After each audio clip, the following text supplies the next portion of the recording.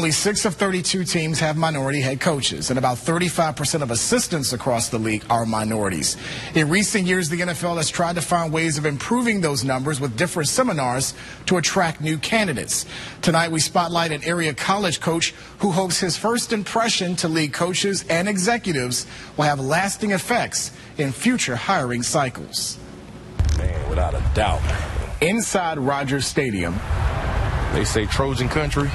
We're going to be really good this year, man. Trumaine Watson cannot wait for the upcoming season to begin. I want an opportunity to be great for the CIAA, to be great for Virginia State. Excited to once again be on the sidelines for the first time since 2019. Those are the opportunities that I'm looking for. Coaching has been in Trumaine's blood at a young age.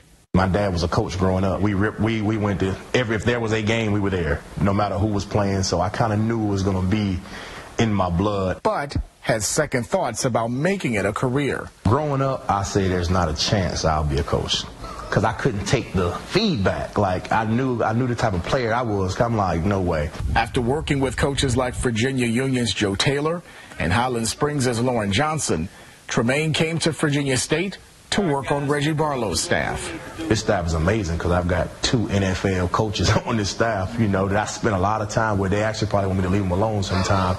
And his coaching career has scored touchdowns ever since. I lean on Reggie Barlow a lot. I lean on Vernon Dean. Once again, we're talking about playing at the highest level.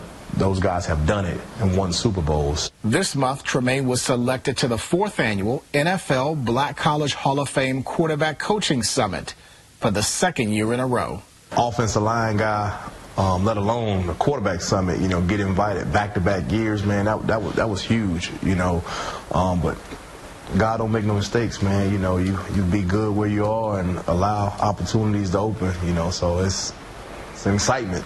The 2-day virtual summit will give Trumaine important network opportunities with NFL coaches and front office executives.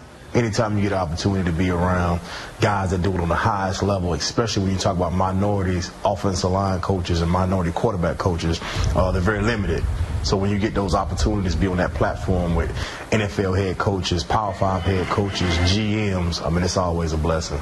And provide the platform to show that an assistant coach from Virginia State and HBCU does belong amongst some of the best coaches and coordinators in the country.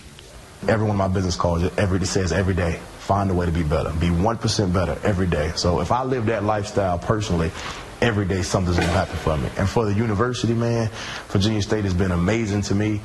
So I owe it to Virginia State to continue to excel and want to put us on a great platform. A quick postscript to this story. One day after we conducted that interview, Trumaine told us he was offered and accepted a 4-week internship with the Minnesota Vikings. It will start July 23rd. He'll work with the offensive line.